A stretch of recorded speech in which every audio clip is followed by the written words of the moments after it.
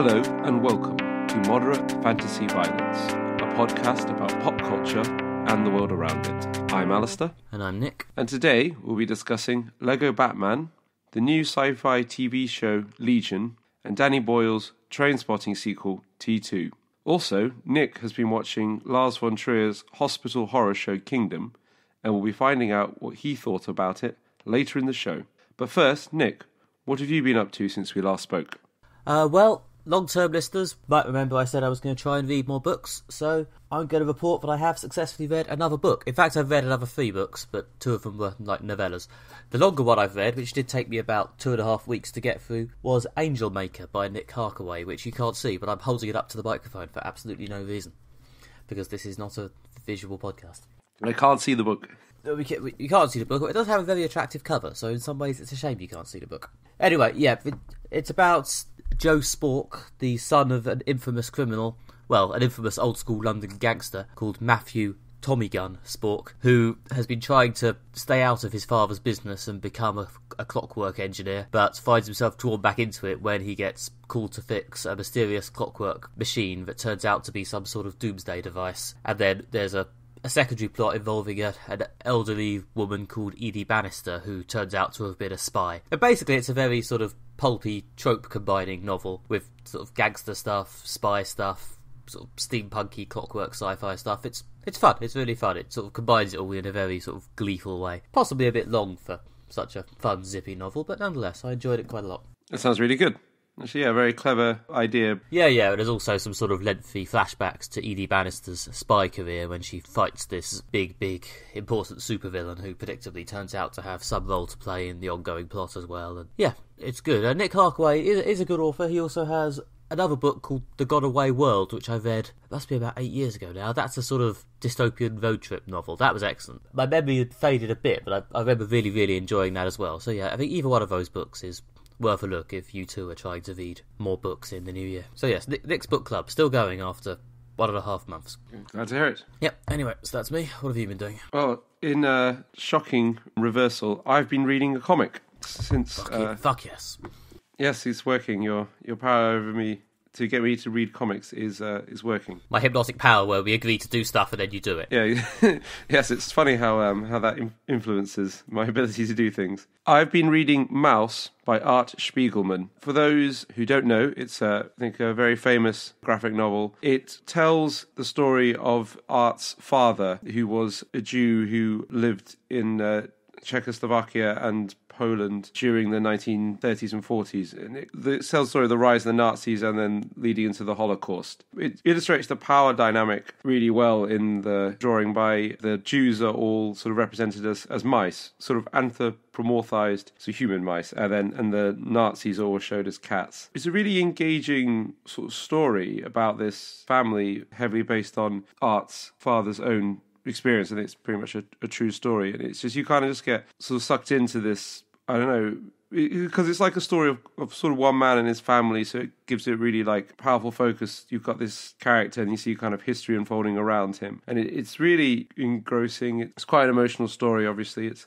incredibly sad because of the awful things that he goes through. I'm about a quarter of the way through, so based on my knowledge of history, I know it's going to go to some darker places, but it's a great story, and it felt really appropriate to be reading this warning from history right now. I was going to say, with this and Richard III, will we be covering something Nazi-related in every episode now, just as a sort of apt, gentle commentary? It's like, what could we be talking about? What could the reference possibly be? Yeah, well, it's definitely, I think, people should be aware of things like this now, and definitely it's a time to read these books that were written, and sort of informed by people's past sort of experiences of these kind of hateful and divisive ideologies. And there's obviously a lot has been written and films made documenting what happened before, mainly as a warning to future generations to never allow this to happen again. So if that's where we're heading, then it's important that we acknowledge these warnings from the past so that we don't repeat their terrible mistakes. Yeah, I know it's a very big respected comic. I actually haven't read it, which is disgraceful of me, to be honest. As someone who's read a lot of comics, I probably should have spent at some point in my life more time reading things like Maus and less time reading, endless Batman. It's really interesting. It's really well drawn and it's just really well written. And yeah, if you were interested by some of the, I don't know, we talked about some World War II comics before, like Uber, which is a very different story, but is also, again, partly about the Nazis and is sort of, again, like a warning from history. So if you've been interested in those things we discussed previously in the podcast, I would certainly recommend Maus. Okay, first up this week, and our first comics adaptation of 2017. It's the Lego Batman movie. This is the sort of semi-sequel to the Lego movie that came out a couple of years back and was generally seen as a bit of a surprise smash hit. You know, not just, no, it's good for the joke, but a genuinely great film that actually transcended its sort of toy commercial limits and was quite affecting and incredibly good fun. So this is the Lego Batman character who was part of the ensemble in that film, voiced by Will Arnett, this time taking centre stage, running through lots of Batman jokes and Batman tropes, facing all his villains, and, well, we may try not to go too far into spoiling all the surprises, but also some other people's villains. And yeah, it's just a sort of fun, affectionate romp through Batman history and Batman tropes. Alastair, what did you think? I really liked this film. It was very funny. That's kind of my main thing. My main takeaway. I was sort of laughing pretty much continuously throughout the whole thing. The jokes were just spot on. There were definitely jokes that resonated with sort of the grown-ups in the audience. They've made sort of Batman into a comic character, like a comedic character. I mean, the whole premise of the whole thing obviously is slightly ridiculous. It's just Lego men running around and Lego women running around doing Lego things. But they do great comments on sort of the tropes of Batman and sort of heroes' stories in general. It's quite self-aware. Yeah, and Will Arnett, who voices Batman, does it really well, and they do a great job of sending up the ludicrous pomposity of Batman. Yeah. This is like the perfect antidote to Batman versus Superman that took Batman like way too seriously and was like, this is like really, really dark, deep stuff. That's clearly what they were aiming at. Whereas this was silly Batman, but also kind of it wasn't silly in the way that like the Adam West '60s Batman was, which was really silly. This was kind of like poking fun at the kind of perception of Batman as this sort of dark exploration of the tortured mortal soul or something like that. Really kind of poked fun at all of that. I don't know. Part of me wants to step up and defend the Batman, the deadly serious Dark Avenger, just because I've enjoyed stuff that has actually taken that seriously over the years. But I think it's kind of few and far between. When you go to this is a deadly serious dark story about the dark side of humanity, you're kind of setting yourself up with quite high standards there, I guess. I mean, we've discussed this before. It's like once you go, this is deadly serious, this is dark, there are no jokes, there is no fun. If your film isn't then completely brilliant, or your comic isn't then completely brilliant, then people will just sort of laugh at you. So, yeah, I mean, obviously there's been great executions of dark Batman, the kind of Christopher Nolan's Batman films, especially The Dark Knight. Obviously you can do that well. It's just kind of, because those are different sort of interpretations of a character they've been writing for about 80 years. The Dark Knight of the Soul sort of interpretation seems to be the one that's really resonating with sort of people right now. And I think it's just important to point out some of the other sort of dafter sides of Batman. It's kind of to rebalance it a bit. Yeah, but he contains multitudes. Good old Batman. He's been through so many different variations and interpretations and levels of darkness and silliness that you can sort of go from the Adam West stuff to the Christopher Nolan stuff to this sort of Lego Batman, broad, just jumping around, bright colours, children's toy parody thing, and it's all sort of recognised to be the same character somehow. It's kind of, it's almost impressive in a weird way. Yeah, there's a consistency. Yeah, the Lego Batman movie was, it is a lot of fun. It's clearly undercutting Batman throughout in that, he's clearly being ridiculous with all his darkness and seriousness and his sort of man-cavey attitude to the Batcave and his brooding, constant sadness about his parents. And yet it's also taking him seriously to the degree that you do feel sorry for him. You do, the later emotional beats about Batman comes to realise that sometimes you just need to let people in or whatever. As I say, I'll try not to spoil the ending because it doesn't seem to really be any point. But funnily enough, there's a positive emotional message in this children's film about Lego. I thought the plot was really, really good and engaging, kind of relates to what you were just saying. Obviously, I'm going to dance around not saying how the film ends, but the kind of plot line of the Joker, obviously Batman's like main villain, feeling that Batman doesn't appreciate him and doesn't value their hero-villain relationship, I thought was just, it's just really good sort of story, and like you could kind of see where it was going, and again, the story that, as you were saying, Batman doesn't want to let anyone in, and then he meets Dick Grayson, who becomes Robin, and he meets Commissioner Gordon's daughter, and obviously these characters kind of become a part of his life. There's a good like emotional story there, as well as the kind of there is a superhero plot line of the Joker has a evil scheme. Kind of like a lot of the films from my childhood that I remember the most are the ones that, as well as having like an action plot line, had some kind of character emotional journey underneath it. And that's what, some of the better films, like superhero films that come out now do. Like, I think Guardians of the Galaxy did that well, with a kind of like an emotional story about a lost kid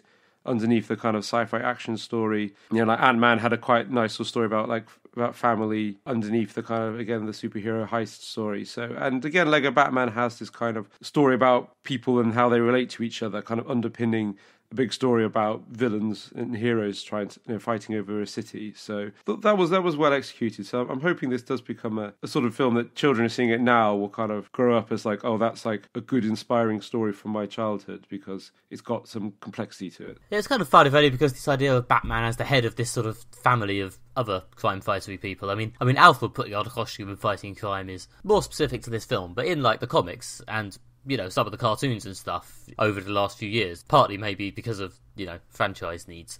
But, Batman has become more sort of the head of this family of sidekicks rather than this sort of lone avenger. It is a journey he's sort of tangibly gone through, which again is one reason why it perhaps resonated with my idea of Batman. I think also that's related to what we were saying about those are different types of Batman. I do know that in the Christopher Nolan ones, Christopher Nolan committed very much to Batman, works alone. My interpretation of Batman is he doesn't have any sidekicks. I think he categorically said, we're not going to have Robin in my universe. I guess Robin pops up right at the very, very end of, sorry, spoiler for a film that came out 5 years ago, but of the Dark Knight Rises.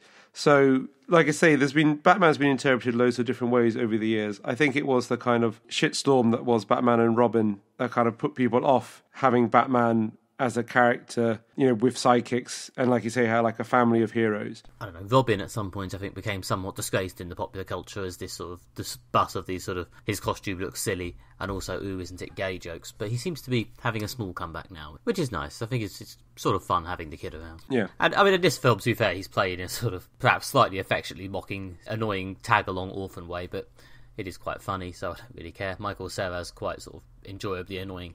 And yeah, the sort of the desperate Robin, the sort of fatherly Alfred, and the Batgirl as this sort of vaguely functional adult. It's a dynamic that works. It's not necessarily actually that identical to anything that's appeared in any other interpretation. This is very much its own little sub-area of Batman interpretation, but, it's fun. It provides everything it needs. It's sort of this, rather than trying to stick to this aesthetic of, look, it's Gotham, there is an air of sort of anything could just pop out of nowhere, which obviously comes to the fore in the final third of the film, where it is just a massive fight. I think it kind of fits into, I guess, the wider shared universe of Lego movies, and there are like references to yes, we're going there. I mean, this is why it's 2017. Everything is like shared movie. They mentioned the master building a few times, don't they? Yeah, that's what I was sort of going for. And they bring up characters from the Lego movie. Well, the other sort of DC characters get a cameo, like Superman and Green Lantern. Much like the Lego movie, they're not averse to pulling in other bits of the kind of Lego franchise at times, when it's sort of necessary for a joke or for the plot. So you can kind of see, again, like another like sort of shared universe developing around these films. And in 2017, that seemed to be how films get made. I don't think it's necessarily something you need to know about or care about to watch this film, though, because the callbacks and sort of other characters popping in, they are mostly just played as jokes. It's not like, I don't get the feeling that like the Lego Justice League appear to plug their future Lego Justice League movie. It is just, they're there because it's funny, which is why it's less annoying than all those bits in the last two DC Cinematic Universe films, which did very much appear like Batman has just appeared to plug his film. The Flash has just appeared to plug his film, but they haven't even started filming yet. There's this, the fact that the drop-ins and cameos are just played as fun and funny, and therefore, I don't really mind. The fact that it's ultimately funny throughout and always entertaining, and even when sort of the use of random characters sort of dropping in, again, I don't know if it's much point playing this spoiler game, but there's some cameos of other franchise characters, and yes, it's just fun. It's just like a bit. I don't know how well this would hold up as a moment if you're like rewatching it, but certainly the first time you see it, and when all these random characters, other stuff, just drop out of the sky, and you'll just go, look, it's them. And it's just good. It's just funny to watch the stakes just build and build and build. So therefore, sometimes, even as a big comics fan, shared universe stuff can annoy me, but this film just promotes this sort of sense of childish glee that just makes it fun. Yeah. No, exactly. And I think what you said hit the nail on the head there. This film is filled with childish glee. It's, it's just a great, entertaining story. I just laughed a lot. I thought the story I was engaged in the story. I was just laughing loads at the jokes. I thought, the execution is just sort of nailed perfectly. And I think it is it works because it's built around the character of Batman, a character who, you kind of get ingrained to you at an early age. There is a reason why this character has been chosen for this. Well, partly because he was obviously a bit of a breakout star from the Lego Movie. Also, he's a character you can actually say enough about to support a film of this length, just riffing off mostly just off this one character. Other stuff might struggle, but Batman, yes, there's a lot of Batman material to mine for jokes. Yeah, lots of people know the character of Batman. I mean, we've had a GIF sent in from Kirsty, which is of Lego Batman in his limousine just saying, "I don't talk about feelings." And actually there is a good point here, which is that Batman is such an iconic character that he can be distilled down to a GIF, and it kind of represents that character sort of, in an understandable way. So, yeah, Batman is a very recognisable character, which is why I think it works so well to kind of, make jokes and play around with his sort of iconic status. And it's accessible to pretty much any cinema-going audience, even if you're a kid or a seasoned cynic like myself. I mean, even some other sort of bigger characters, like, say, Iron Man or something. I don't know if you could necessarily do a whole film riffing on, jokes about the history and representations of Iron Man, because I don't think that many people know that many of them, except for the Robert Downey Jr. film one. And there was a semi-successful cartoon in the 90s, I think, but that's about it. Yeah, I used to watch that cartoon. But, yeah, Batman is just uniquely placed to make this work. Yeah, he's one of the most, I guess, iconic and best-known characters in the world probably right now. Partly because of all the films, games, and comics success. So yeah, it plays with that really well. Like you say, I think it wouldn't really work with many other characters. It wouldn't work as well. Yeah, part of me would have liked more deeper dives into Batman mythology. Like, where were Azrael? Where's Batmite? Where's the Batman of Zur-En-Arrh? But, I think although they did dive into some of the mythology, I think there's also an air of, this needs to be pitched at the general public and kids and stuff. So therefore, I can't have my 20-minute Batman of Zur-En-Arrh sequence because no one except me would understand it. They did do a good job of bringing in obscure and daft Batman characters, mainly the villains. Again, partly to show the ridiculous side of Batman as a counterweight to the kind of dark and brooding side of Batman. Although they had some of his iconic villains, like Penguin, Joker, Riddler, Bane. They also had some of the really, really daft ones over the years make cameos such as King Tut or the Condiment King. They really went for the jokes of come on guys, some of these villains are just really, really silly. I can't imagine a Christopher Nolan film in which Batman faces off against the Condiment King. They probably made fun of Killer Croc as well, which I always feel is doing a disservice to the long-running good name of the Croc family. But maybe Killer Croc is just a bigger name to me than the rest of the world. He is just a big green lizard guy, basically. They did make quite a bit of fun of the Suicide Squad film as well. But yeah, no, this is very much what I want from a Lego Batman film. It did the business well. If I had to criticise, and as ever, I am on the internet, so I don't think it was quite as good as the Lego Movie, which is, not really a mega criticism, because the Lego Movie was properly transcendent and excellent. It really took its sort of premise and did something a lot bigger and better with it than I was really expecting it to, whereas this, I think, just did its thing very well. Yeah, I would agree with you there. I think the Lego Movie kind of was very, very funny throughout, then had a really kind of emotional moment right at the end, like a real kind of touching moment where the joke stopped and it kind of became quite serious for a bit, and they nailed that moment perfectly. They kind of go for that in Lego Batman. It's not as successful. It's present, but it's like you say, it doesn't transcend in the way that the Lego Movie did. The Lego Batman resolves its characters and does its business. There is quite a funny, silly bit with involving Lego figures. Yeah, I won't spoil that either, but there is quite a bit of fun, silly Lego business towards the end, but it doesn't, properly build to its conclusion and explode the whole premise in quite the same sort of, holy shit, that's what it all means way. I mean, the first time you see the ending of the Lego Movie is quite an impressive moment. It's really, really good. This doesn't have anything that good in it, which does mean I can't pretend this is as good as the Lego Movie, but to be honest, in all the sort of recent fun for all the family action films that I like, there haven't been that many things that are as good as the Lego Movie, so I can't really judge. The Lego Batman movie ends with a big fight. It is a well choreographed, quite funny big fight. It is just a long big fight that sort of concludes the emotional story in a way that's pretty obvious if you've been paying even the remotest attention. It's still satisfying in a sort of warm, nodding way, but yeah, as I say, it's not quite the Lego Movie, is all I'm really saying. Yeah, no, I'd agree with you that it doesn't quite hit that level. But the film does have a good emotional core to it and a lot of great jokes and some good set pieces. So it's likely to be one of the best superhero movies of this year. I mean, it's the first one, but I think it sets quite a high bar. We'll see what manages to surpass it throughout the year. But I would highly recommend everyone to go see it. It is just really entertaining and really fun. I think I've seen people say this is the best Batman film ever. I don't necessarily agree with that, but it is the best cinema Batman, certainly since Christopher Nolan stopped making them. And possibly since a bit before that, because to be honest, this might be better than The Dark Knight Rises, just possibly. But yeah, it's certainly the best cinema Batman for a while.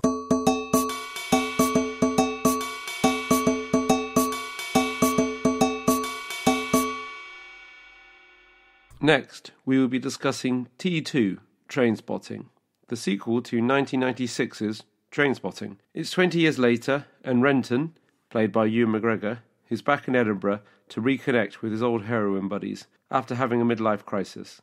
However, the fact that he stole 16 grand from them casts a long shadow over their friendship. Things are made more complicated by Batglee, that's Robert Carlyle, escaping from prison and seeking revenge. Nick watched the original Trainspotting for the first time recently, so how did this compare to the original?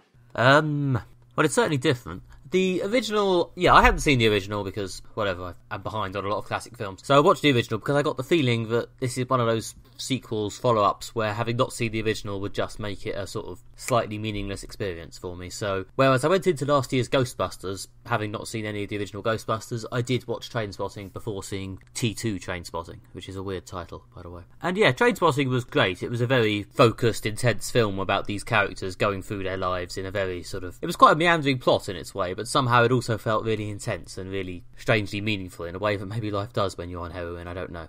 I've never tried it. But T2, it felt like one of those sort of 5 years later epilogues you sometimes get at the end of films, only longer and a whole separate film. It's a lot better made than a lot of these sort of nostalgia sequels. In fact, they're all quite good actors, especially Robert Carlyle, who is just relentlessly entertaining as Begbie, even in the sequel. And I enjoy Ewan McGregor. It was weird seeing Johnny Lee Miller back in this part after watching a whole season of him as Sherlock in Elementary. You kind of always forget it's the same guy till you realise that all he's had to do is bleach his hair or make his hair that colour, and then suddenly he's Sick Boy again. It justifies itself in quite a lot of clever ways by making the nostalgia and the fact that it's ultimately a nostalgic sequel kind of part of the film. Like, a lot of this is about these guys and how they relate to that time in their youth, and how it sort of, thinking about that sort of defines them as they are now, and how they can't seem to get away from sort of the shadow of it, or the weird desire to return to it, even though it was in some way awful. So yeah, the fact that it's actually clearly aware of what it's doing, the fact that it is, stylishly made and well acted, does make it a better than average nostalgia sequel. But on the other hand, I don't think it ever fully got away from the fact that it's a slightly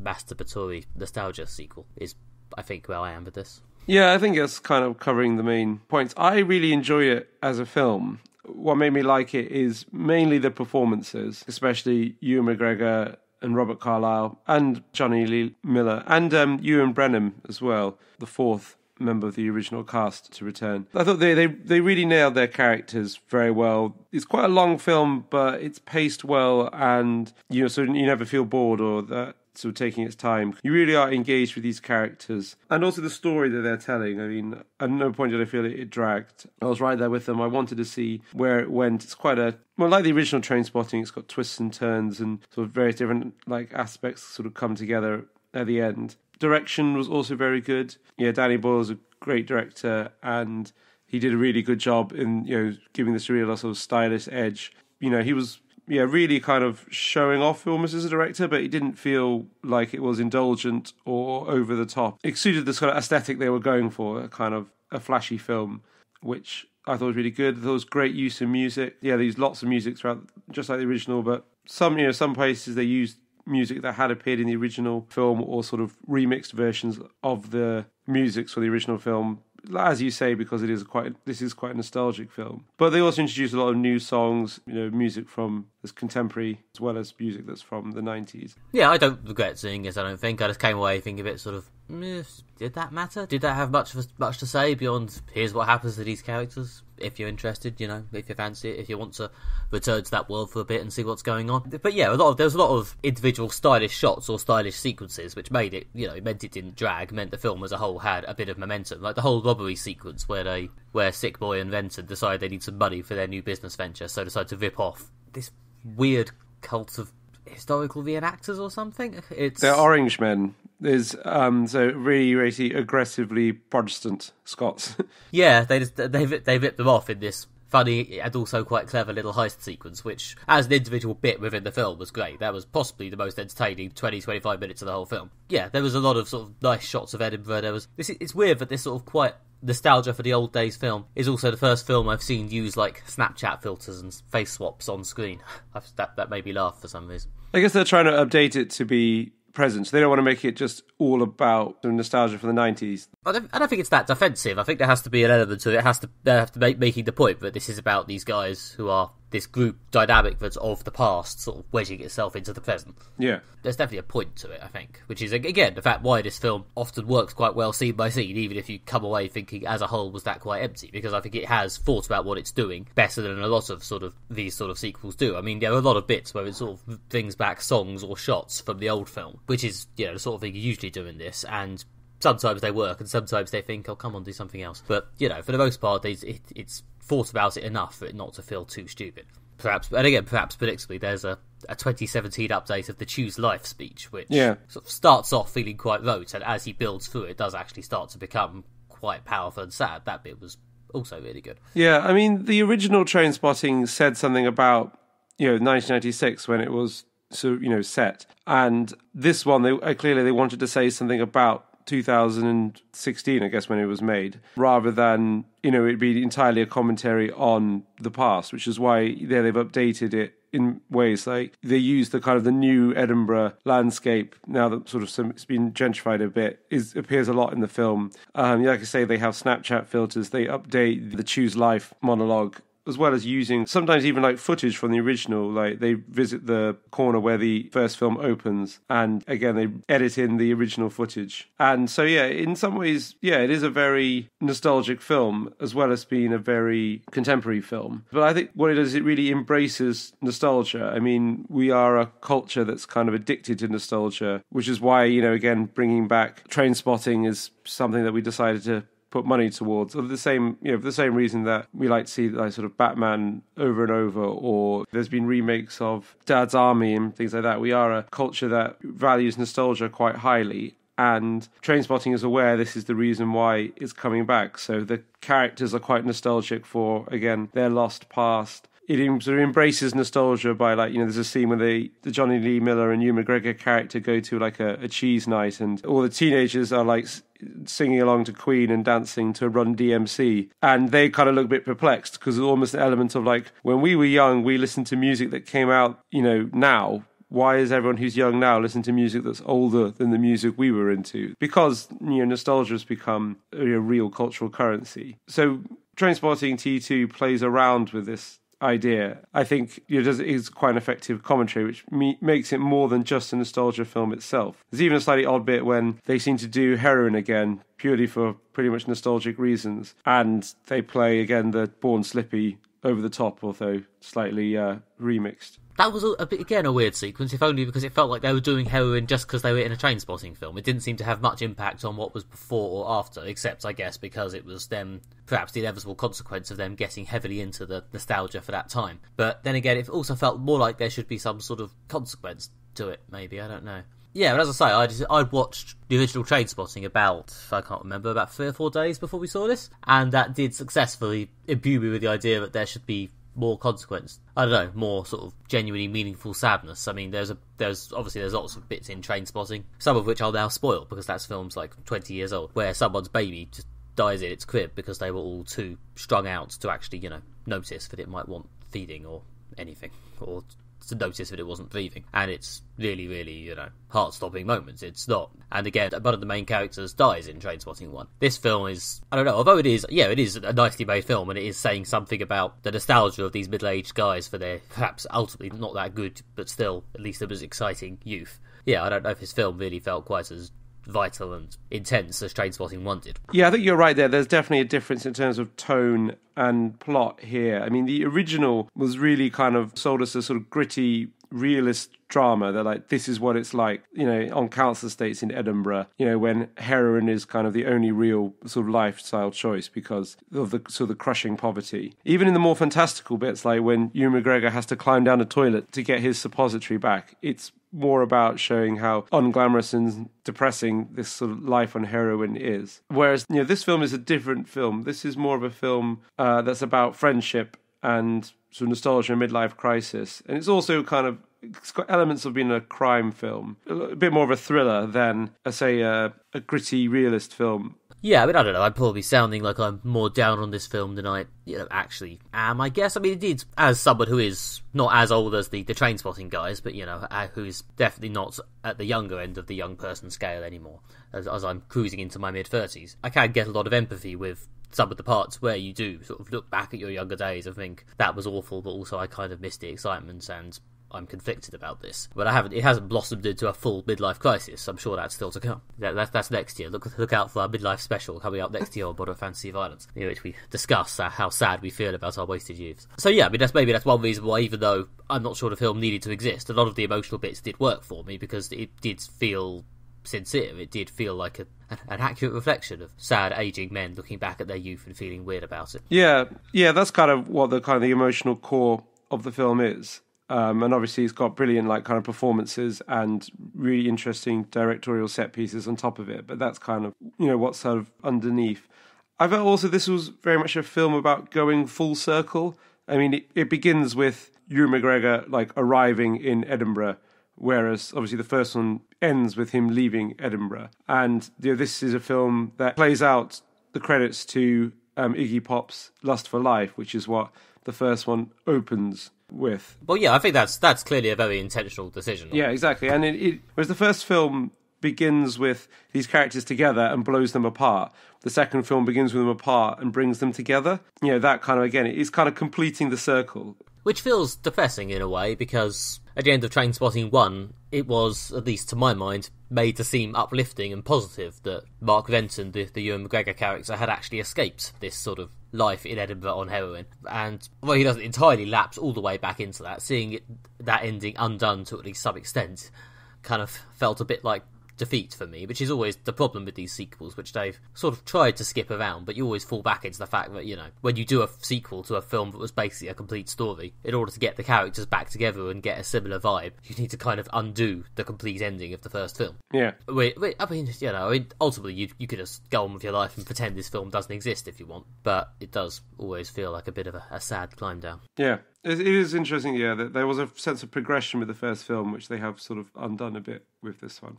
Yeah, but in order to do that, in order to justify it and make it seem not depressing, they've kind of made the Renton character less sympathetic. I mean, I think it's seen as him taking a bit of a personal defeat, and due to a degree of weakness, because he isn't strong enough or good enough or willful enough to just keep living outside this little weird codependent group. They do paint him as quite an unsympathetic character. I guess he stole from his friends, but then I guess his friends aren't particularly sympathetic anyway. I guess Begbie is presented as the least sympathetic of all characters. You don't feel particularly bad that Ewan McGregor stole money from him, and he did give some money to Spud, the sort of fourth member of the group, although obviously giving lots of money to a heroin addict is a... another positive seeming ending bit for the first film that has to be made negative in order for the second film to exist. Yeah. Although there was an element of realism in that, which is when Spud is... It makes sense, yeah. Yeah. Spud's really angry at Ewan McGregor, and then Ewan McGregor's character, Renton, is saying, I gave you, $4,000, and Spud's like, I'm a heroin addict. What do you expect me to do with $4,000? And realize that was a stupid idea. I came out the first film thinking, okay, I'm roughly on Renton's side. Renton is a broadly sympathetic character. I came out the second film thinking, okay, taking that into account, maybe Renton's a bit of a self-absorbed dick and an idiot. I don't know whether that means I was just wrong the first time, or if they've re-evaluated the older Renton a bit. I guess, well, he's changed in that 20 years have come by and personalities changed. Yeah. So, I mean, all the characters have changed to a degree. Like, the Johnny Lee Miller character has become much more of a criminal. Now he's like, all his sort of interests and activities are sort of crime-based. They become part of that world, whereas before he was just a skaghead. He wasn't trying to create like a criminal enterprise.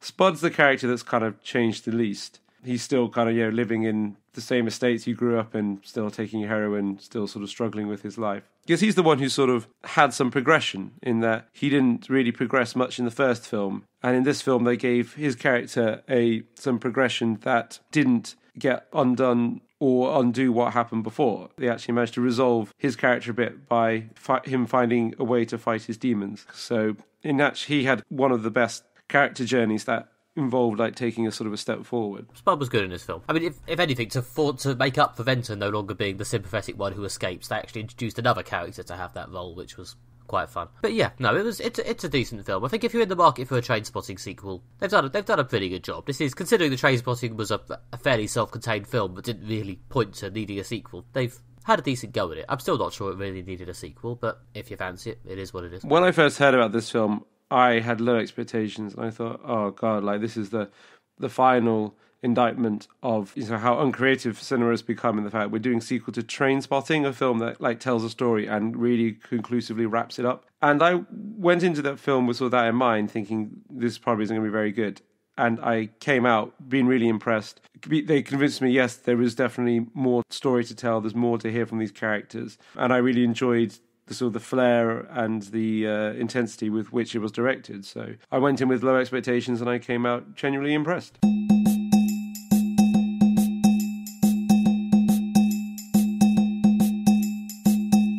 Okay, next up we'll be talking about Legion, the new tangentially X-Men related TV show focusing on David Haller, a young man who's dealing with the troubling combination of mental illness and incredibly powerful mutant superpowers. Yep, this is a new series executive produced by Noah Hawley, who's best known for the Fargo TV show, which I haven't seen, which takes a slightly surreal approach to how David Haller's problems interface with his various other problems and shows us what's going on through a range of nested flashbacks and hallucinations. It stars Dan Stevens as David and also features Aubrey Plaza of Parks and Rec fame as Lenny and a few other characters as well. It's based very loosely on a range of Legion stories from throughout his time in the comics. He's a sort of background X-Men character who's had one ongoing series written by Cy Spurrier, who wrote Cry Havoc, which we talked about a while back, which was excellent actually. If you've got access to Marvel Unlimited, then I would actually recommend digging out the X-Men Legacy series by Cy Spurrier about the Legion character. But for those who haven't read the comic, I think this is a pretty fun, self-contained story. Alastair, what did you think of the first episode? Yeah, it was interesting. It certainly grabs your attention. It's not quite a conventional sort of TV science fiction thriller. There's lots of sort of flourishes in the directing. It's one of those things that doesn't portray the story it's trying to tell in a sort of straightforward, accessible way.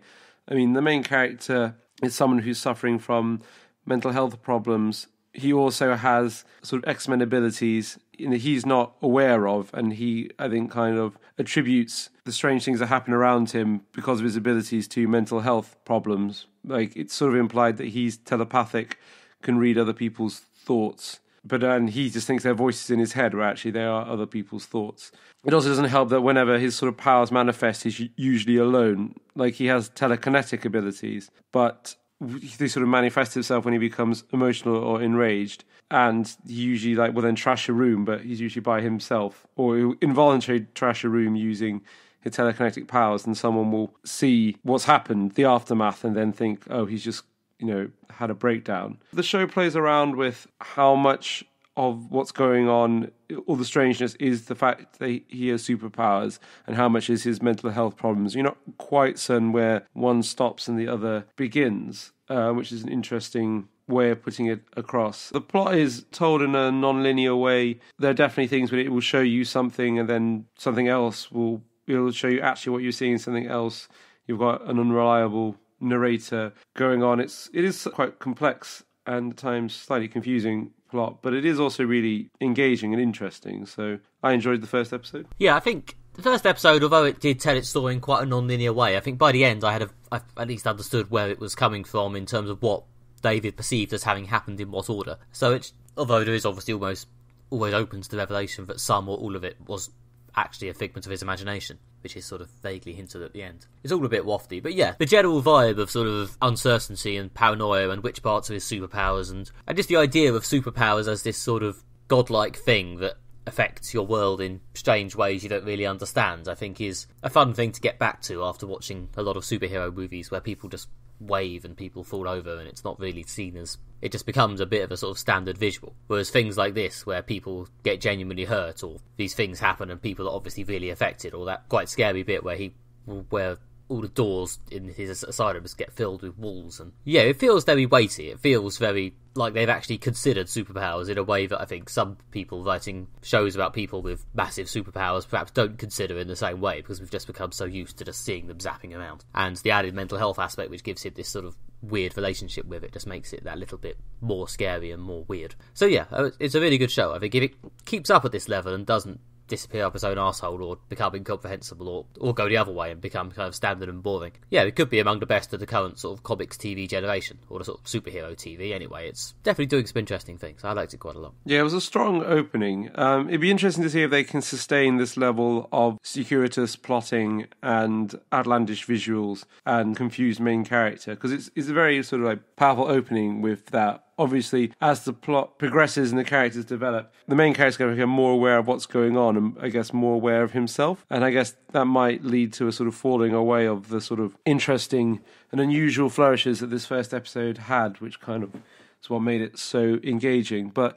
they've got some really good characters. They've built a kind of a core group of characters, and they've got a good few plot lines going on, so I'm certainly interested to see where it goes. And yeah, and I really hope they do keep making it interesting and unusual in this way. We've seen a lot of good shows recently that have these interesting sort of artistic flourishes on top of the story they're trying to tell. There's Breaking Bad. It was shot in a quite unusual way and had lots of interesting visual motifs, as well as trying to tell the sort of gritty story. Yeah, it reminded me of a lot of the stuff I've seen from Brian Fuller, the guy who made Dead Like Me and Hannibal and Pushing Daisies and Wonderfuls, the other various other sort of things. It was a bit less, perhaps, brightly colourful, be so quirky than some of the Brian Fuller stuff, but it did sort of play with time and space and perception, and yeah, there was a lot of sort of nice sort of experimental bits that I quite enjoyed and flourishes, and it managed to portray mental health in a way that wasn't too annoying, which was nice to see. I quite enjoyed the love interest character Sydney. Yeah, they introduced her and then sort of got into the plot quite quickly, which could feel quite shallow if it had been done badly, but I think they just about got the right level of not faffing around and actually,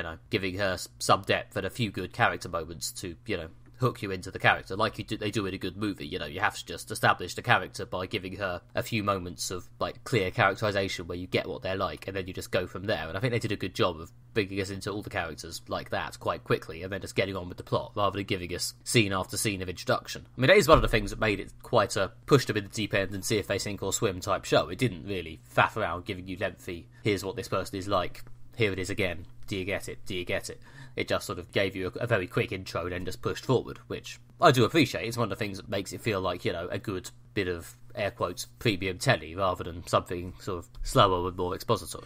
That's good that it did that it kind of introduced the characters and moved on to telling the story. And there's a lot like a lot of first episodes, it's got the burdens that a first episode always has. It needs to introduce plot, setting, character, and kind of hook you into the, that you want to stick with it. And obviously, first episodes have a lot of heavy lifting to do, which means sometimes they can be weaker because they've got so much to do that it's hard to do it all really well. But actually, I think this is a really, really good opening to a TV show. I didn't feel it, even though it had, the same work to do as any first episode of a new show, introducing plot and characters and situation. But it did it really deftly. It was good. I didn't feel like I was just having exposition dumped on me. I was engaged with the story they were trying to tell straight away, and I felt from the beginning I'm in a story. This is not something that's setting up a story that's going to start later on. We're in a story now. So yeah, I thought it was definitely a strong opening. When it's hard to get a really, really good, engaging first episode, but they did that. I think it was a good decision there to actually give, even though they had a lot of weirdness and is this what's really happening stuff going on, there was also a good decision there to actually end the episode with a clear ending which just about explains all the stuff that came before it, as well as giving you a bit more to set up later episodes. So you do feel you've had a complete unit, as well as some teasing for the future. And also a good decision, I think, not to tease too many annoying X-Men connections. I mean, as someone who's watched 4 episodes, no, sadly not 4 episodes, it's 4 whole seasons, well, three seasons and the start of the 4th season of Agents of S.H.I.E.L.D., which does get a bit prone to trying to keep us interested by mentioning the Hulk or reminding us that it's connected to Iron Man. It's just, yeah, it's it used the X-Men stuff in a nice way to sort of just bring in, the fact that this is a mutant universe and that's how they have their superpowers, but it didn't feel the need to name check Wolverine or anything, which is good, I think. Yes, I agree with you. That was great. And this is clearly a story set in the X-Men universe, but they weren't name checking X-Men things all the time. They were sort of quietly confident that we're telling this story about these characters.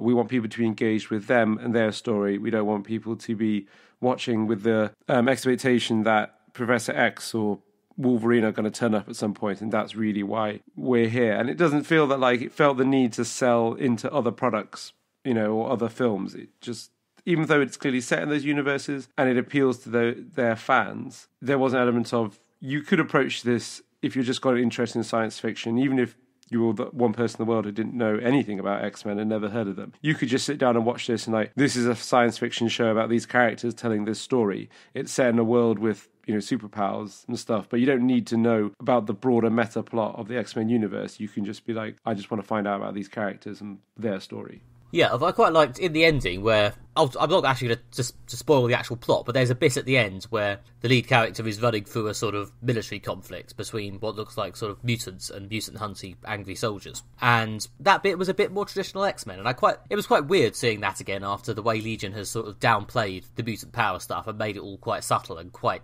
scary and sudden when it happens, and then suddenly you got people just running around and zapping each other and throwing each other about across the room with their telekinetic powers, and it was quite weird. Again, I think in a sort of good sort of keeping you off balance way that Legion clearly wants to do, to see that contrasted with the way it handles superpowers in the rest of the show. I don't know what the balance is going to be going forward, whether by the end of the season we're going to see, whole episodes which is just Legion fighting baddies by pointing at them. As I think I've probably said, I kind of hope not, but we'll see. Yeah, I agree with you there. I hope they stick with this tone of it being as much about the characters' inner personal conflict, him dealing with his mental health problems, and also keeping it about the interpersonal conflict, his relationship with the other characters introduced in the first episode, specifically his family and his love interest. I hope it remains as much a show about those things as it does become about a broad kind of science fiction criminal, the fact that they're being hunted, they're sort of outlaws.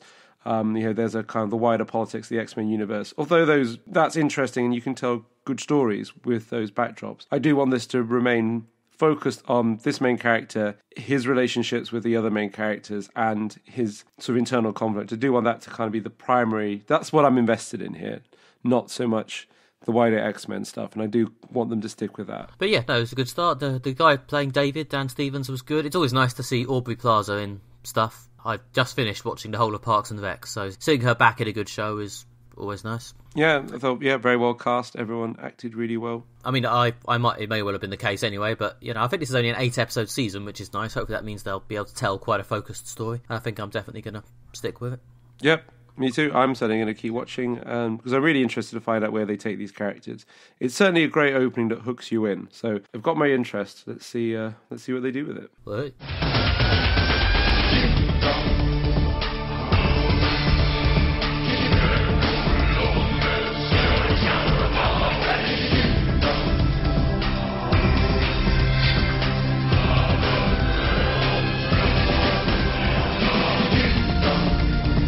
Last episode, I recommended that Nick watch Danish horror show Kingdom. Created by Lars von Trier and shot roughly according to the Dogme 95 rules, Kingdom tells the strange, creepy and at times terrifying story of events in a haunted Danish hospital. So Nick's had a chance to watch the 8 episodes of Kingdom that are currently extant in the world. What did you think? Yes, that was really good. When you recommended it, you did say, you only need to watch the first few episodes, 1 or 2 or 3. And then I got going on it, and I was like, no, this is really good. I'm going to watch all 8 because I'd like to have seen it, and if I put it off, I'll probably never finish it. So yeah, I watched the whole thing, and yes, this was good. This is among my favourite of the recommendations yet. Yeah, it was an enjoyable companion piece to my recent sort of watching Twin Peaks for the first time. It was this sort of mundane start growing into this increasingly bizarre surrealism, which everyone seems weirdly okay with, even if it grows more bizarre, and then this sort of eventual bringing in of the genuine creepy evil. I mean, as you said, there are 8 episodes extant in the world. Annoyingly, it looks like they're never going to finish the story. The 8th episode episode is not a finale. It has a sort of, I suppose, what could be a really bleak ending, but really it's not. It's a cliffhanger. And yeah, it looks like he's never going to finish it because at least a couple of the main actors involved have passed away. So it is what it is, but it's one of these things that even though the story isn't finished, it has so much style and it's so just ridiculously enjoyable that I'd actually recommend watching it anyway. It's just quite good. The sort of the hazy brown vibe, the sense of it's just like that, the sort of the increasingly weird dark comedy of like there's a bit where one character who is secretly a demon is just walking along and then he just grows horns out of his forehead suddenly and then realises everyone's looking at him, so just sort of grabs them, snaps them off his forehead and then legs it. It's just... and everyone just goes back about their day, and it's just quite funny. Yeah, it can be quite funny as well as incredibly creepy. I mean, there's a lot of storylines that run across the 8 episodes. There are some that are quite short and get resolved quickly. There's some longer ones. Some of them can be like creepy and funny. Like in the first series, there's the people who have the dead head in a fridge, and that's sort of, even though it's quite creepy, it's also kind of a bit silly. But there's also some really quite unsettling plot lines. There's the unusual pregnancy plot line, kind of giving birth to this sort of horrible, deformed creature in a very sort of Eraserhead style plot twist. That's probably one of the sort of creepiest and most visceral of the plots. But there's also like a running plot line about them being inspected by the Director General and the Minister, and how pretty much everything goes wrong on the Minister's visit. That's actually quite funny. Yeah, and the senior guy is having this sort of increasingly silly breakdown, and one of the characters appears to be a zombie or something approaching a zombie due to being poisoned or something. It's quite weird, and again, everyone's just sort of going with it for the most part. It's like, oh, he started lumbering around, muttering about how we need to exterminate everyone. He must be having a bad day or something. Okay. Yeah, it is kind of bizarre how everyone just sort of accepts the weird things that go in this hospital and doesn't really question them. Like there's a ghost ambulance, there's sort of spirits appearing in the halls, there's like a ghost dog at one point, there's sort of strange and occult rituals. I mean, the broad kind of underlying plot or sort of theme of the show is that this was kind of an ancient, vaguely spiritual site that now has been a centre of learning and reason has been built on top of. And the idea that old superstitions are like breaking through the wall of kind of science and reason. Although that's only really mentioned in like the intro sequence, and that concept barely ever comes up in the show. But there's a few bits like the doctors of the hospital have sort of formed into a Masonic lodge, and there's various people talking at points about they must fight against the occult and fight against sort of unreason using science and reason. And there's various plot lines, and there's one of the main plot lines is a woman who's a medium, and she's sort of trying to hold seances and talk to kind of spirits in the building and sort of investing some of the other patients with kind of hope that there's life after death. And some of the doctors want to discourage this as much as possible because they see it as against reason and against the cold hard logic of medicine. So there are tensions there, but they kind of get swept away in some of the weirder plot lines. I mean, the show as a whole starts as a sort of, in its own way, but a lot of it's quite a sort of serious medical drama for about 2 episodes. Or maybe serious is the wrong word, but quite a grounded, non-magical, non-occult medical drama, where people are just going around this hospital having their sort of medical plots. There's quite a lot, and it's still good. There's still quite a lot of like fun dialogue and silly interplay, and there's as you say, the ridiculous bit where this bloke has this severed head and he's just hiding it everywhere. And the sort of the weird magic stuff only starts to really break through around the 3rd or 4th episode, which is one reason why I thought wanted to watch a bit more, because I didn't feel like I'd really gotten to the meat of it quite yet. Yeah, it is quite a slow intro. Yeah, but yeah, it's good. I mean, again, that reminds me a bit of Twin Peaks. They're always sort of, they just know that the magic occult stuff is there. It's like it's something that's just lurking out in the woods and occasionally breaks through. And it just seems to be how these people live in the kingdom. Even though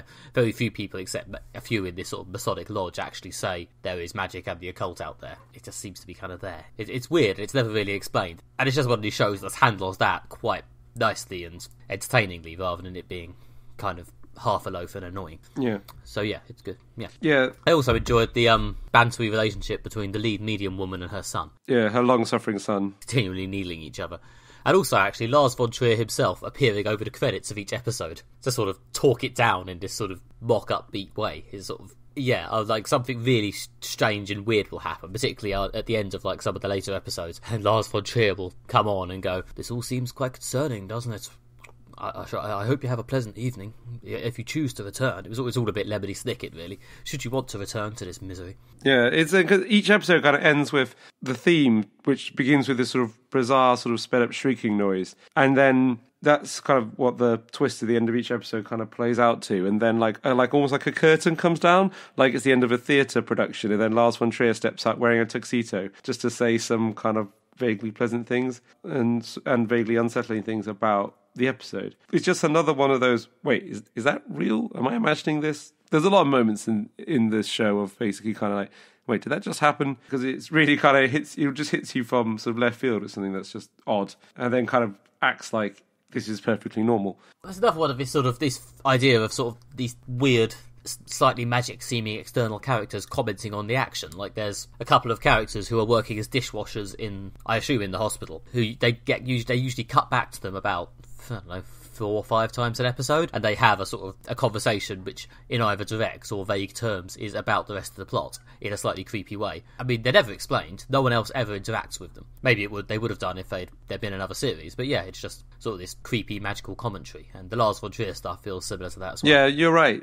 There is the kind of odd thing about the two people just doing the dishes who have knowledge of everything but never seem to interact with any of the other characters. Yeah, that's like just another kind of element of its strangeness, as well as it's got like dead people in formaldehyde jars and a guy who wants to have sort of the world's largest liver tumour transplanted into him so that it can become the property of science. That's quite a gross plot line. Yeah. I mean, if I had to put my tedious critic hat on, I'm not sure the second season entirely kept up the momentum, especially at the beginning. The first couple of episodes of the second season felt like the tension had gone slack a bit, but then it built back up again, so it was fine. It is really a very good show. And there are a few kind of more sort of down to earth dramatic elements of it, which are the main character is a Swedish doctor who's had to move to Denmark because he's disgraced and he's under investigation for performing an operation that lobotomized this child. And there's kind of like a medical drama element to it, and then sort of out of this, the kind of more surreal plot lines evolve. Well, most of the plot lines sort of start off in a sort of hospital soap area. Like the first couple of episodes, as I said, they're quite sort of hospital soapy, and they all take on slightly more twisted elements and move more in that direction as the show goes along. Yeah. It reminds me a bit of Green Wing in a weird way. I mean, obviously Green Wing's a bit more of a surreal comedy and less of a sort of, this has more of a vibe of actual creepy horror, but still, it was hard not to occasionally think about it. The other thing that makes this show really good is the way that it's shot. I mean, everything's sort of sepia toned and quite dark. And it's all shot with like handheld cameras. It's quite grainy. But even though it can be quite difficult to watch in that it's quite dark, in that like literally there's not much light and the footage is quite grainy, it kind of, I think, makes it seem more realistic, even though it's a very sort of fantasy horror show. The fact that it kind of looks like you're watching kind of handheld kind of grainy footage makes it seem more realistic. It's kind of like the way the thick of it is all kind of shot like it's a documentary, even though you never see the documentary crew or really find out what's going on from the documentary point of view, but makes it seem more realistic. Whereas in Kingdom, the fact that it's kind of again shot in this sort of documentary way makes the kind of the creepiness and the strangeness seem more like believable. I started this segment by saying there's a sort of rough adherence to the Dogme 95 filmmaking rules, which was a sort of filmmaking movement started by Lars von Trier and several other people that basically has a sort of a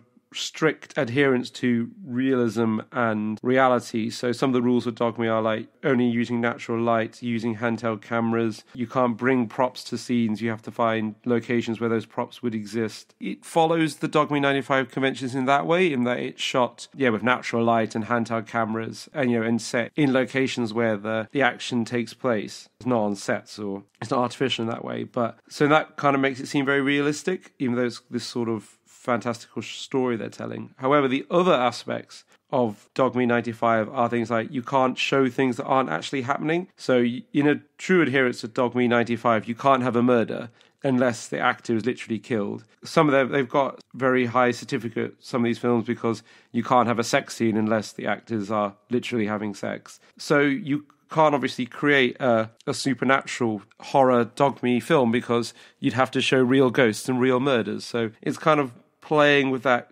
ultra-realistic convention by making the one thing that really you can't make in that convention at all. Yeah, I think that the horror stuff is made more weird and horrible and slightly creepier by the fact that it's largely off-screen. I mean, there's a couple of bits, like the bit I mentioned earlier with the horns, and a few others, where like horrible stuff really appears. But aside from that, a lot of it is just out the corner of your eye or achieved via like effects on the camera rather than actually showing, look, it's a monster.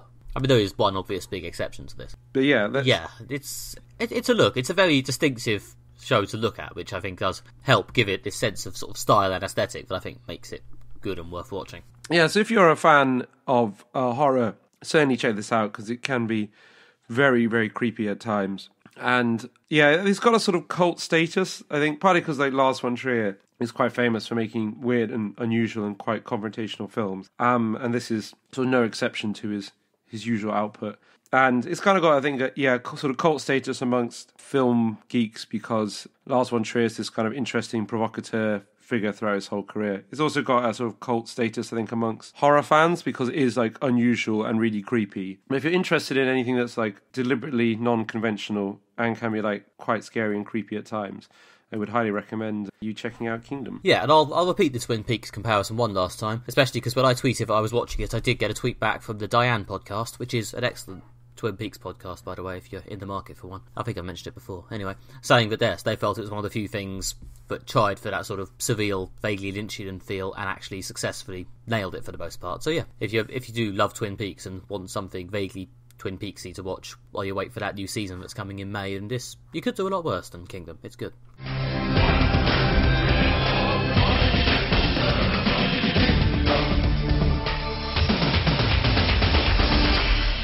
Well, I'm glad you liked Kingdom. Yeah, it seems to have been a success. It's a really interesting show, so I'm glad we were able to get our teeth into it. But for the next episode, what will I be listening, watching, reading, eating that you can recommend me? Well, unsurprisingly, it's a comic, and we're following up on a threat I made a few episodes ago now. In fact, quite a lot of episodes ago now.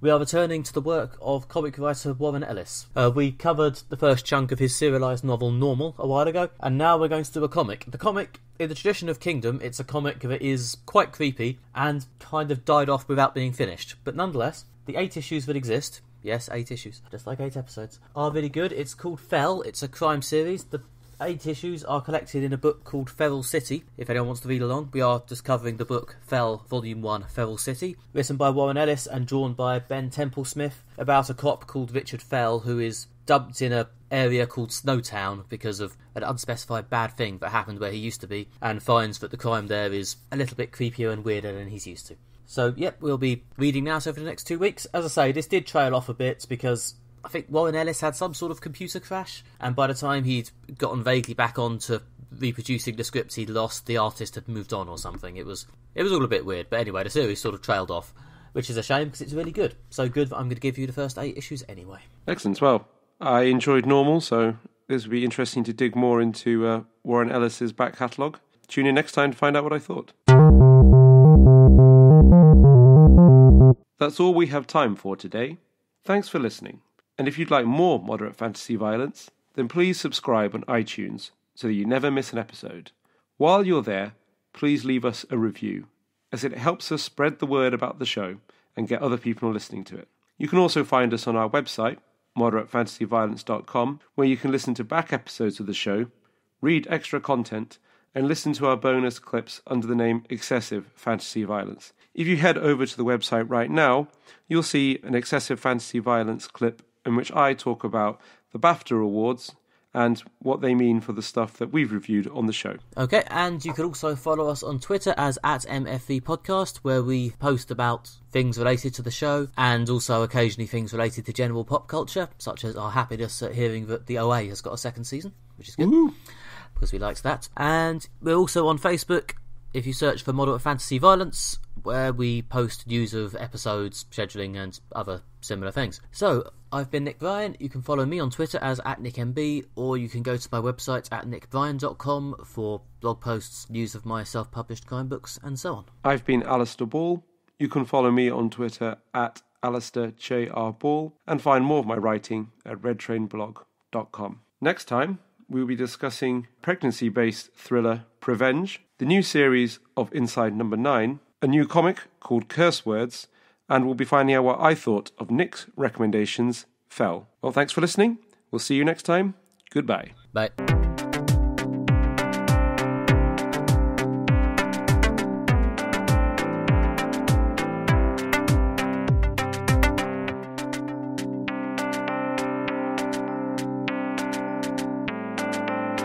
last episode, I recommended that Nick watch Danish. Nick watch Danish. Too many. In fact, there's only one S. I recommend last episode. I recommended for Nick have a nice Danish. Yes, I think we're all getting a bit too emotional. We need to chill.